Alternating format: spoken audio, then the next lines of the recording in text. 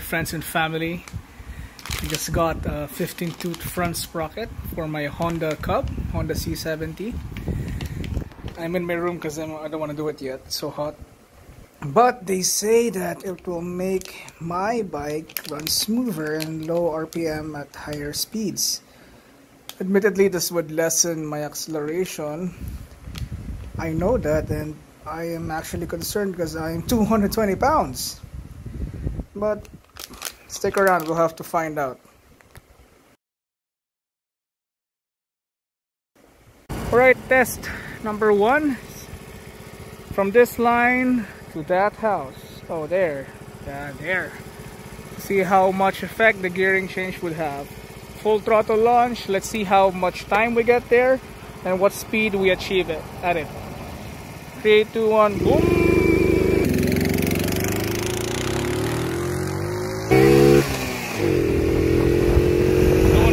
Quick shift, gonna break my bike. It bounce. Third gear's been hit. Gonna hit the house in 3, 2, 1 now. Okay, that was around 50, 45, 55. Now I'm gonna go back because the people here think I'm a lunatic filming with my ancient bike.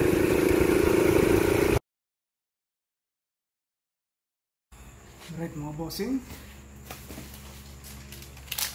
Okay, so we tested the bike a while ago. Replace it now.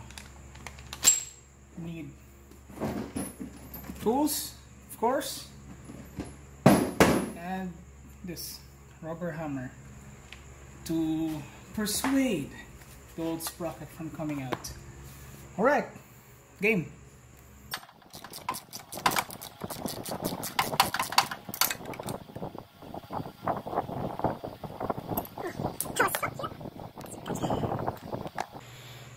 Okay. Hello. Okay, I just cleared most of my videos. Take 4. The reason why I got this rather than this, higher sprocket in front, more number of teeth, because I want less RPM on higher speeds. Cruising around the city, I don't really do full acceleration that much, and we don't live in a hilly area as we are in the Philippines, in Metro Manila at least. So that 15 and 14, this is equivalent to plus 3 teeth on the rear sprocket. It's gonna make my acceleration go away a tiny bit. I don't know if that's gonna be a problem because I'm fat. We're gonna find out tomorrow. And that's it. I'm just gonna put it back together. This was harder than I thought. No, more stressful, hassle. So we'll see you tomorrow. We will test this and see if it's better. I hope it's better. It's my thumb.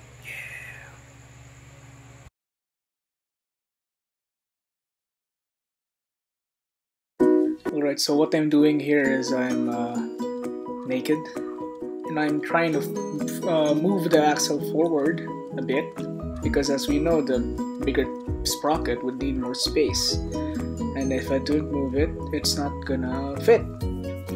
So that's it. Don't worry. It's fast forward. I know it's boring. I'll just probably cut it.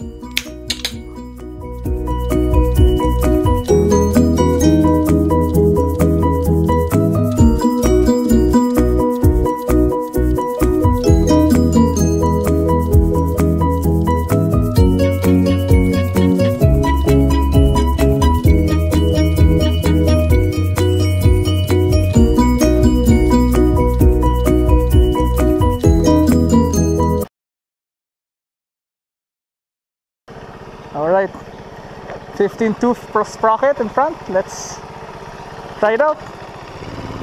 Smooth.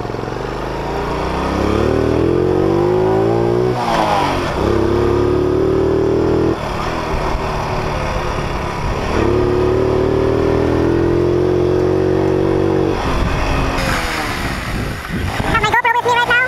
I hope it's not that windy, but I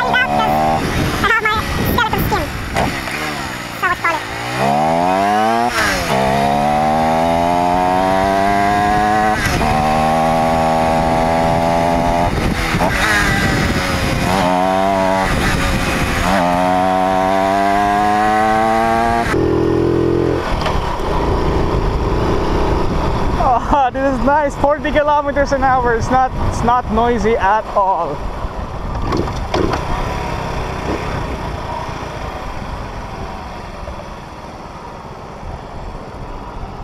All right. Here's the line. Let's let this guy pass through. And this guy, we're gonna see how fast we could get up to until that house over there. Probably much slower because of higher gearing, but we shall find out. Let's wait for the guys. Okay. It's bogging down. Come on, Mike!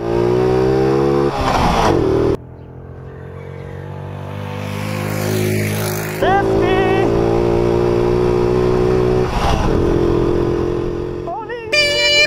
Oh, what do you think? Is it slower or faster? A while ago it was 17.1. Now it's amazingly 17.71. It's just a little bit smaller. It's not, you can't feel it at all, but I'm happy. RPMs are lower. Now back to the video. The same. All right. I don't know why it's the same, but it did the same. I'm happy with that. I think the whole downside with this bike right now, with this gearing, is if I need to go up a mountain, which is there's mountains there, I know, but I don't live there. What the hell did I just mean? Here it is. It means if I go up a mountain, it might be harder for the bike. That's it, that's it. It's cruising nicely, low RPM. Nice. It's quite good. I like it. 95 pesos, which is probably $2. Yep, that's how much it cost. And this is what I like about this gear. First gear is not utterly useless now. You can actually cruise at a decent speed at a not embarrassing RPM. I can be quiet. I know 7 or 6 horsepower might not be enough, but that isn't what this bike is about. This bike is about having fun at low, non-shattered and scary speeds, like what I'm doing now. Third gear, 30, nice. It's just nice. So, that explanation will take a long time, so I'll try to do it as quick as possible. Okay, the bike is now smoother, it runs at a lower RPM, and it's probably much more efficient than gas. Without sacrificing much acceleration, what I doubt. I think I would see the downside if I go up a mountain, as I said earlier. And what else did I say in that long ass video? Yeah, if you're planning to do this on your bike, I think it's better to buy the whole drivetrain, front sprocket, rear sprocket, and chain, so they would wear out evenly. Because if you just throw what I did here, just a sprocket, that would prematurely wear out. It would wear out faster. But it has to be partnered with each other. That's it. I just did this because I wanted to experiment. I just found it from a forum and searched on YouTube about, but I couldn't find anything on YouTube, so I decided to make my own. I hope this helps you. If you're planning to do this, good for you, and good luck.